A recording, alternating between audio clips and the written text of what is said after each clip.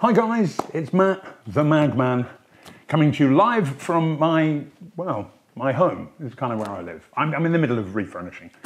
So today, what I really wanted to talk to you about is something that's very close to my heart when we're mucking about with the Magformers, which is a little bit of a mathematical history. I'm going to take you back in time a little bit, back to the early Greeks. There lived a really cool guy called Plato.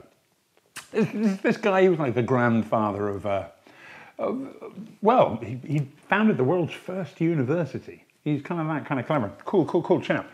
And he is famous for kind of coming up with 5 shapes.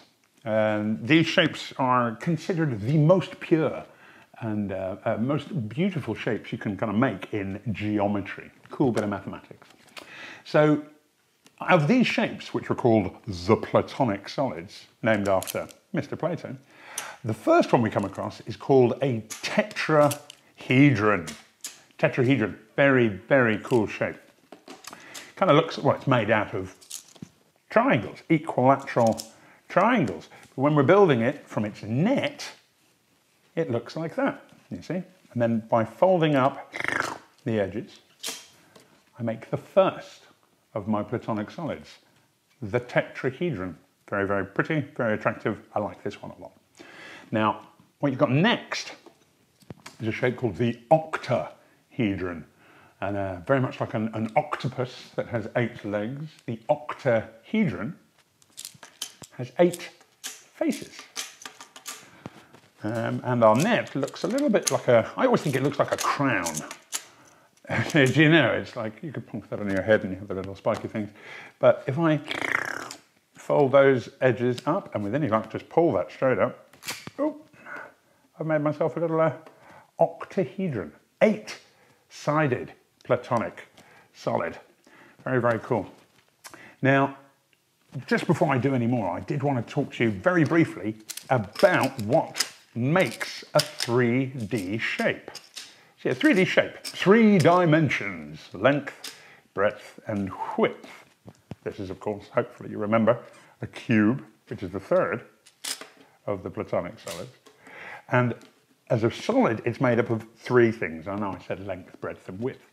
But the words we're using would be the face. And I'll do that again now. The face, the edge, and the vertex, or the vertices, or the corner, or the point. And these are your 3 parts of a 3-dimensional shape. So, here we are. That is the cube. Humble shape. Very, very attractive. Coming up next is probably everybody's favourite. It's not my favourite, I have another favourite, but this could potentially be everybody's favourite. I'm actually going to move those to the side so you can see what I'm doing.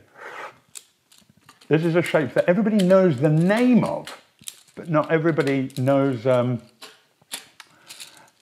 it looks like. This is the ever mysterious dodecahedron, which is a lovely sounding name. Dodecahedron. This comes from 2 Greek words, do and deca. You see, do means 2, and deca means 10.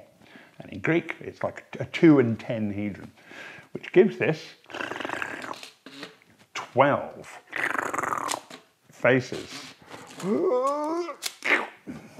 We have our dodecahedron, glorious shape.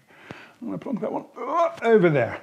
And last but not least is my favourite, which is called the icosahedron, or icosahedron, depends how you pronounce it. But this is a 20-sided shape made entirely out of equilateral triangles. Now, what makes the Platonic solids so special is that every single one of these shapes is made only using 1 regular polygon. Now again, if you can't quite remember or you don't know, a polygon is a 2-dimensional shape. A polyhedron is a 3-dimensional shape. So using a regular polygon Now, out of your regular polygons, you've literally only got 4. You've got the equilateral triangle, which looks like that. You have the square, that looks like that. You have the pentagon, 5-shaped, and we have finally there it is, I knew it was there somewhere, the hexagon, 6-sided shape.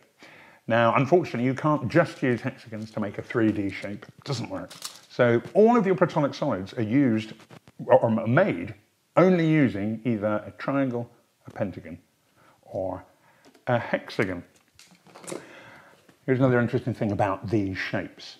Every single one is perfectly symmetrical, and so perfectly in proportion with each other that if I were to roll any one of them, the chances of it landing on any one of the other faces is completely equal.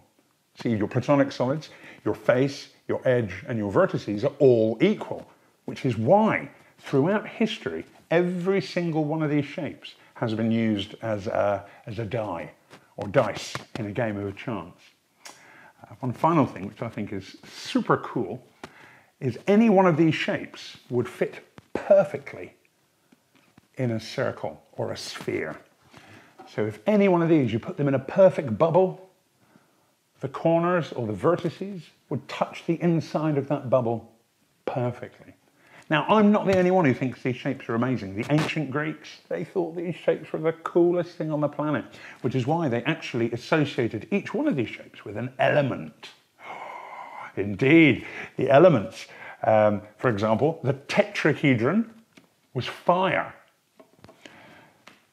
Fire element, very, very cool. The cube, or the hexahedron, is sometimes what it's also called, was earth. Very nice, earth. The octahedron, 8-sided shape, was air, I think, air, yes. And the icosahedron was water, see, like that. Now, it was in fact the dodecahedron, which was seen as the 5th element, or the ether, the spirit, the fugazi, what have you. But these are the 5 Platonic solids. Super, super cool. Some of the most beautiful and perfect shapes you are ever likely to come across.